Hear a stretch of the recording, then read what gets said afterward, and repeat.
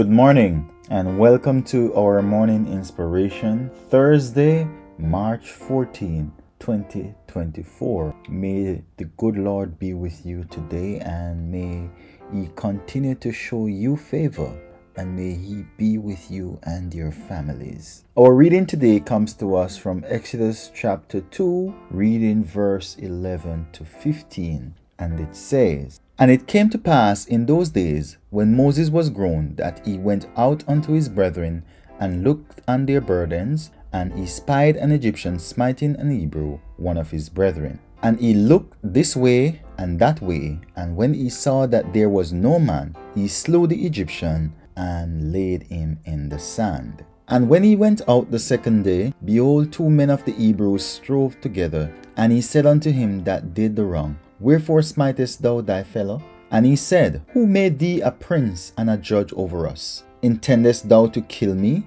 as thou killest the Egyptian? And Moses feared and said, Surely this thing is known." 15 and last says, "Now when Pharaoh heard this thing, he sought to slay Moses, but Moses fled from the face of Pharaoh, and he dwelleth in the land of Midian, and sat down by a well."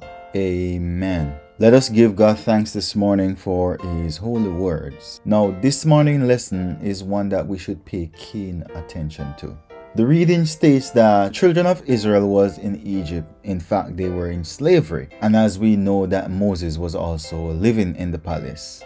So he was adopted into the royal family. And the possibility exists that he could have become a Pharaoh himself. Now, he went out one day, Moses, and he saw an Egyptian beating a Hebrew slave, or one of his Hebrew brethren, as the reading states. Because Moses, after learning of his origin and learning about who he was, he now identified as a Hebrew and not as an Egyptian. So he was more connected to his Hebrew brethren than with the Egyptian family that he was adopted into. And so when he saw this incident, he took it upon himself to intervene, and he killed the Egyptian master and buried him in the sand and saved his brethren, saved the Hebrew. Now, the second day he went out again, and he saw this Hebrew brother fighting with another brother, and he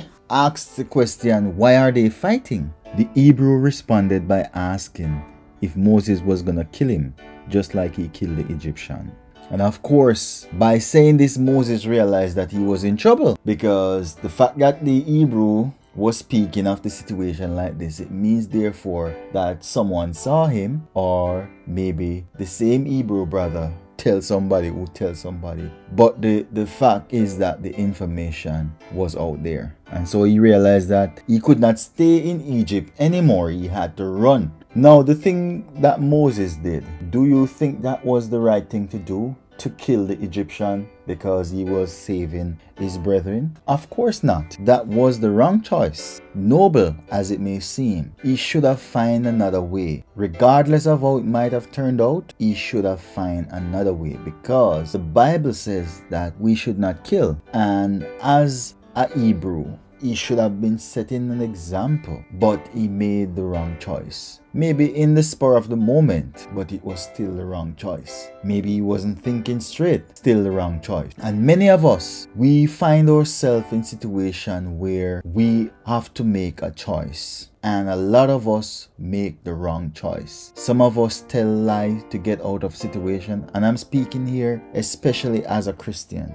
We tell lies to get out of a situation, and we think that no one is watching, but someone is always watching. And eventually the truth will come to light. So whatever your choice is, when you make that choice, make sure you make the correct choice. Because even if nobody sees you, God sees you. Remember what Moses did? He looked all around him to see if anybody was watching. If he was doing something right, there was no need for him to be looking around. Because what? It is something good that he's doing. But the mere fact that he's looking around, it means that he knows that what he's about to do is the wrong thing. And so he's trying to cover his track to make sure he escapes. And on top of that, after killing the fellow, he buried him in the sand. So he tried to hide his sin. You and I know that we can't hide our sin. That sin will always find a way to come to the light. That's how it is. And so it makes sense to just do the right thing in the first place. Okay? Don't matter the situation. Even if it is your life on the line, do what is right. Even if it is somebody else's life on the line, do the right thing. And I know these two are two extreme cases, but they are not impossible. And I know a lot of us sometimes make decisions based on situation that is similar to that. Okay, I'm gonna tell a little lie because it will cause me to keep my job or cause this person to keep their job. Okay, I'm gonna tell a little lie because I don't want this person to get into trouble. And the list of things goes on that we do that is not correct in the name of doing something for somebody else that we think is good or that we believe is good, but then you can't start off wrong and expect to end up in the right way. Because when your boss find out, say, it's a lie you tell. When you're supposed to do something that he asked you to do and you didn't do it, and you lie that you did it, what do you think going to happen? You're going to get in trouble for it, maybe even lose your job. And not only that, God is going to hold you accountable for that lie.